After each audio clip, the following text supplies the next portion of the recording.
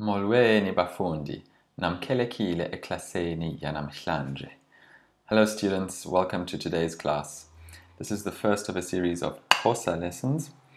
I'm going to read a conversation and then I'll repeat it with the translation, and then we'll get into some grammar and some more sentences. If this is your first time learning Xhosa and you're not sure how to make these clicks, I suggest looking at some videos online on YouTube that teach the Xhosa clicks, because I don't want to have to make videos that already exist, and there's some pretty good ones out there. I'll try and add a link to some of them in the description. I'm also going to try and add the PDF of this lesson in the description.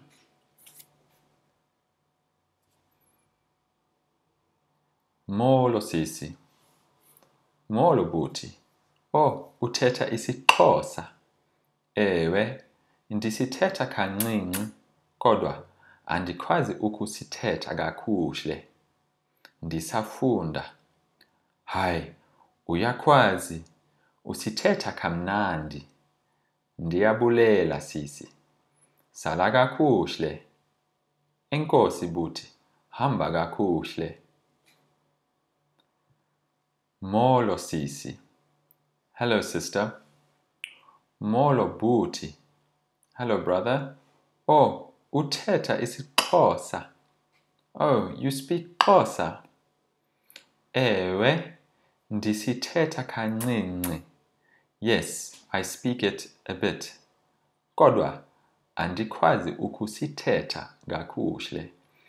But I can't speak it well. Ndisafunda. I'm still learning. Hayi, uyakwazi. No, you can. Usithetha kamnandi. You speak it nicely. Ndiyabulela sisi. I am grateful, sister. Or thank you, sister. Sala kakuhle. Go well. Excuse me, stay well. Enkosi buti. Hamba kakuhle. Thank you, brother. Go well. So I like to start with the verbs because I think they are the most important part of the vocabulary. If you want to just memorize and learn one thing, I would suggest to memorize the verbs. They'll get you the furthest, the quickest. So first we have thetha, speak. Thetha. Notice if there is an H in the written form, that the consonant is aspirated. So you have to hear that H. Thetha. The importance will become more clear later when you notice words without the H. Then we have kwazi, to know how or to be able to. Kwazi. Bulela, bulela, to be grateful. Funda, learn or read. Funda, also study. Think of it's the African English word, the fundi. A fundi is someone who is a buffin at something, really good at something. And in order to become a fundi, he had to learn or study. Sala is to stay. Sala. Hamba, to go or to walk. Hamba. Kancinci, a little. Kancinci. Kamnandi, nicely. Kamnandi. Kakuhle, well. Kakuhle. Kodwa, but. Kodwa. Enkosi, thank you. Enkosi. So, how it works. First, we'll look at the verbs, and it's important here to notice that there are two ways of using a verb in Xhosa. You have a short form and a long form. The long form has this little ya in between, which doesn't translate as anything. Basically, if you say the verb as a statement on its own, for instance, I am studying, you would say ndiyafunda, ndiyafunda. If you add something after the verb, for instance, I'm studying Xhosa, then this ya generally falls away. Ndifunda isiXhosa. Ndifunda isiXhosa. And then to form the negative, you quite simply add an a in front of the word, and then the a at the end of the verb turns into an I. Andifundi. I am not studying. I am not learning. I am not reading. Andifundi. So, as you might have been able to deduct from that, the ndi means I, and then funda means learn. Yeah, it doesn't mean anything. It's just the long form of the verb if you want to say something on its own. Ndiyafunda. You can also hear the ya form when something follows it. It depends what is really emphasized in the sentence. Sometimes if you want to emphasize more the fact that you are learning Xhosa, and then you would say ndiyafunda isiXhosa. And if you are emphasizing the fact that you're learning Xhosa, ndifunda isiXhosa. But it's not really a rule set in stone. It's good just to take note of this.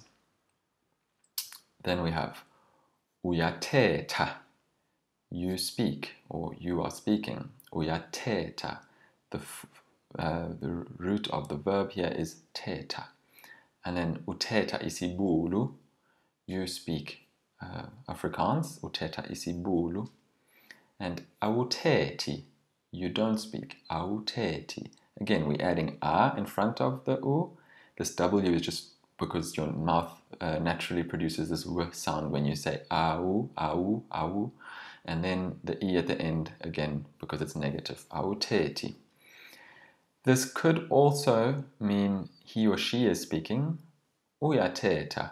But in that case, we would have to raise the tone at the beginning. Instead of saying uyathetha, it would be uyathetha. The next example, ndiyahamba. I am going, I am leaving, I am walking. Ndiyahamba.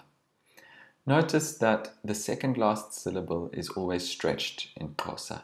So we don't just say ndiyahamba, ndiyahamba. You'll get used to this. Ndihamba ngoku. I am leaving now. I am going now. So we've added something and the ya falls away. Ndihamba ngoku. Andihambi. I am not going. I am not leaving. Andihambi. The next point I would like to talk about is how to create an adverb in Xhosa.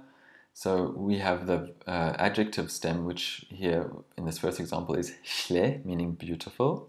Hle. Maybe you know of some place names in South Africa that have this. For instance, Zwelihle, which means beautiful country, etc. Now to form the adverb, we add something, usually just ka, but in this case it's gaku.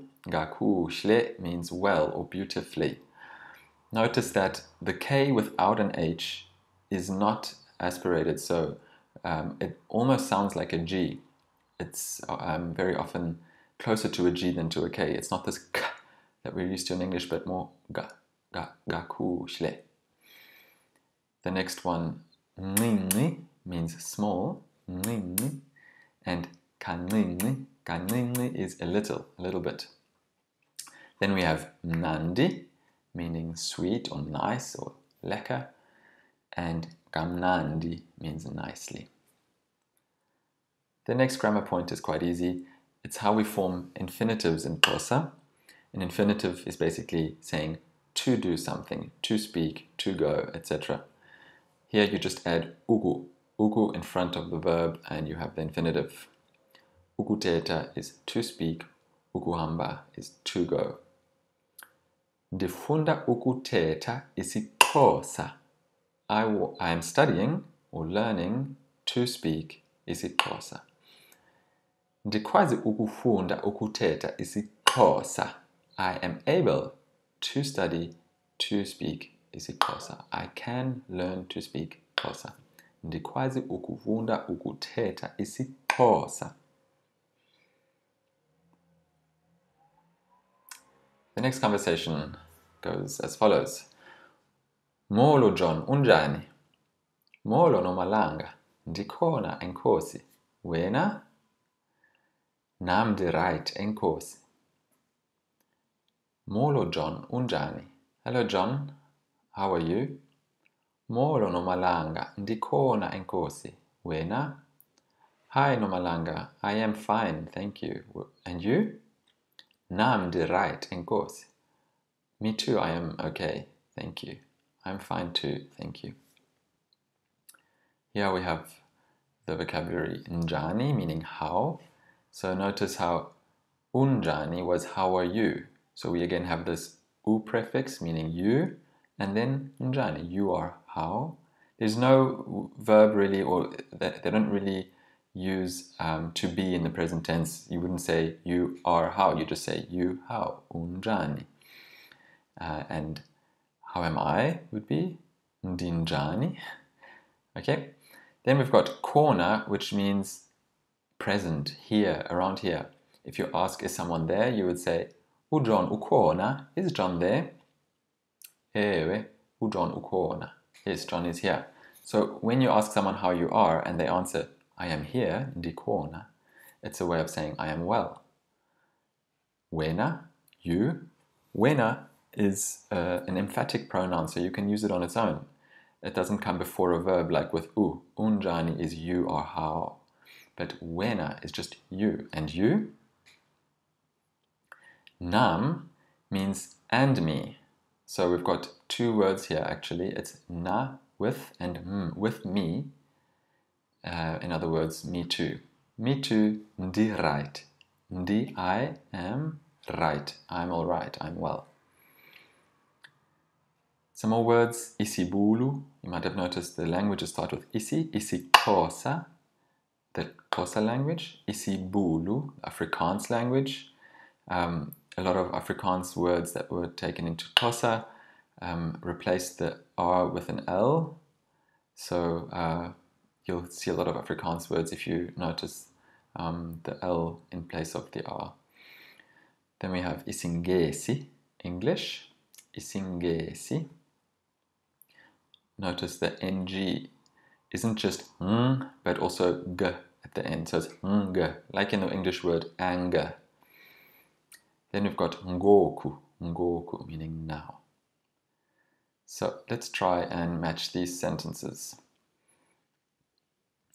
I'm actually going to just read slowly through the Xhosa sentences and let you do the matching on your own. If you have questions, then write them in the comments down below. Hamba ngoku, hamba ngoku. Ufunda isingesi na? Ufunda isingesi na? This na is a question particle. It's often added at the end of a question, just to inform the listener that you're asking a question. Ufunda isingesi na? Andithethi isiZulu. Andithethi isiZulu. Ndithetha isingesi kodwa andithethi isibulu.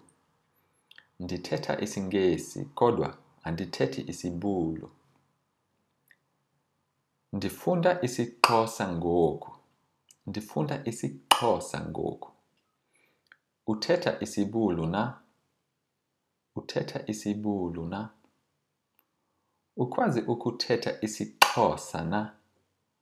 Ukwazi ukuthetha isiXhosa na?